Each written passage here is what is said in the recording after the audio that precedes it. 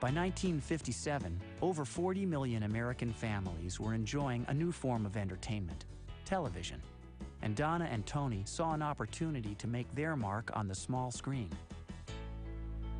The couple considered sitcom scenarios, ranging from the life of a single secretary to a globe-trotting diplomat's wife, before they stumbled on a theme closer to home.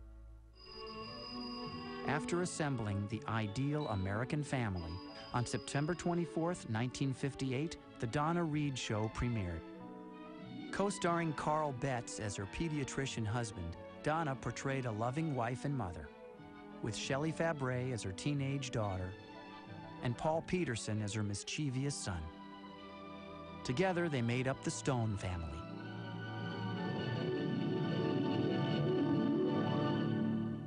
The Donna Reed Show was not an overnight success. In fact, the ratings at first were abysmal. Everyone thought the show would fail. In those days, your show was sponsored usually by one entity, and in our case, it was Campbell's Soup. And Campbell's Soup kept us on the air, and the audience had time to grow to know the Stone family and to identify with the individual characters and build up what turned out to be a love affair between the audience and the Donna Reed Show. During the second season, the show took off as audiences warmed to Donna Stone's unique blend of strength and sweetness. We were just talking about Donna, and we've all decided she's perfect. Oh, Donna has her faults. See? Tell them, dear. Like what? Well, she can't hit left-handed pitching. You should see her with the children. Never raises her voice and never screams at them. Any mother who can get through a day with children without exploding is a saint. Well, of course, I don't believe in screaming. A rubber hose is just as effective, and it doesn't leave any marks. You know, you're supposed to earn the money to pay for those refreshments. Your father asked you to wash the car and clean up the leaves in the backyard.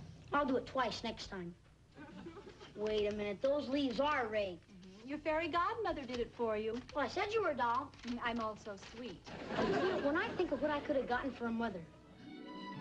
The Donna Reed Show was a family sitcom, and instead of being Father Knows Best, it was Mother Knows Best. At the end of 22.5 minutes, Donna Stone made the statement that put the button on the story. Look, lady, what are you trying to prove? Mr. Parker, I'm just trying to prove that you can't use the word housewife as a label.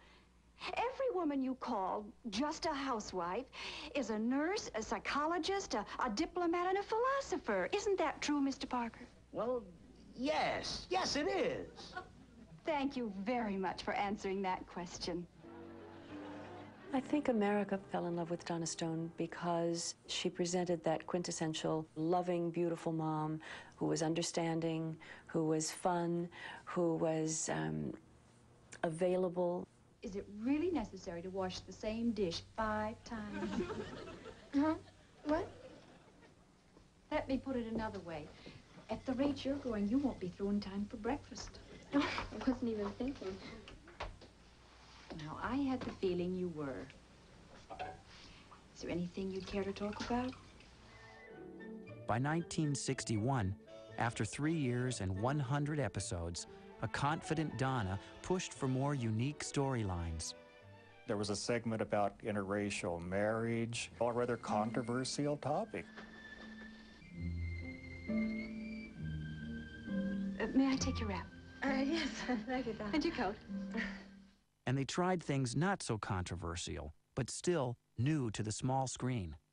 They brought sports figures in, much to Tony's delight, like Willie Mays and Don Drysdale. After several seasons, the cast members that made up the Donna Reed Show became a close-knit family themselves.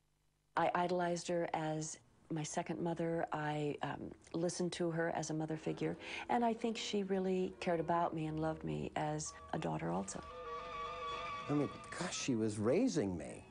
At the same time, she was teaching me. At the same time, she was paying me to deliver. And to do all of that gracefully and with style, it's wonderful.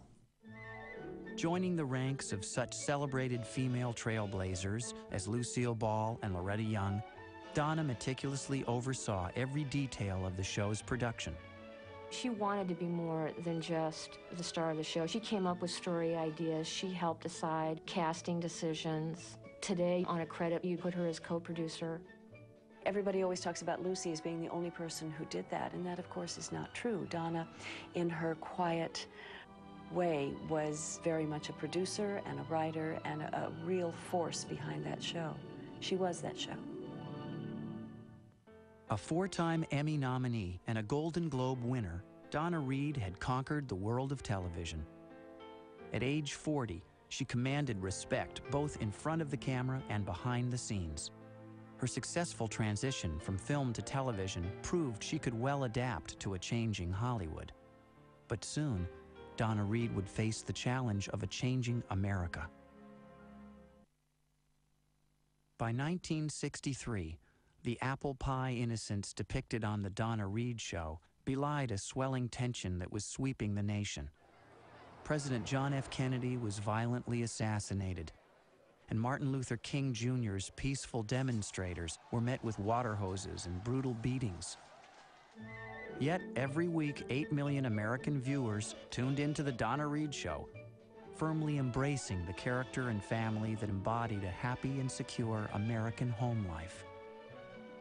It's not like the person she was in that show was really all that terribly different. I mean, she certainly didn't walk around the house in pearls and stuff like that.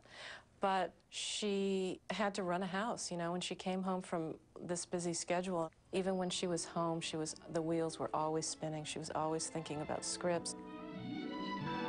In 1966, after 274 episodes, ABC and Donna agreed it was time to retire The Donna Reed Show while they were still on top. None of us knew it was coming, and suddenly there it was on a Friday morning rehearsal. And for me particularly, it was devastating. And Donna was very sensitive to that. She stayed behind just to, you know, kind of give me hugs, because it was tough. 8 years of putting that show together and running it and producing it and everythinging it. She was tired. She needed a break. After 25 years in show business, Donna now had time to pursue some of her personal interests. Armed with a camera and a fascination with photography, she traveled with a group of friends to India. Mom took some of the most beautiful pictures I've ever seen. I think she was really interested in India and the feeling there and the way it was so completely different from what she knew. Donna had a great eye, and she was fascinated by the colors and the sights. I remember her talking about the devastating poverty and the incredible beauty and the polarity between the two. Donna's experience in India had a profound effect on her, and she returned to the United States a more enlightened and concerned citizen. In 1967, she joined the organization Another Mother for Peace, a group opposed to the U.S. involvement in Vietnam. Her real role in that organization was doing the research so that they had their facts, and she just spent hours and hours at libraries and going over documents. It really suited her because she loved to read, and she never had time to read when she was working. And she knew a lot about world politics, and she was passionate about it, and she really felt she could make a difference.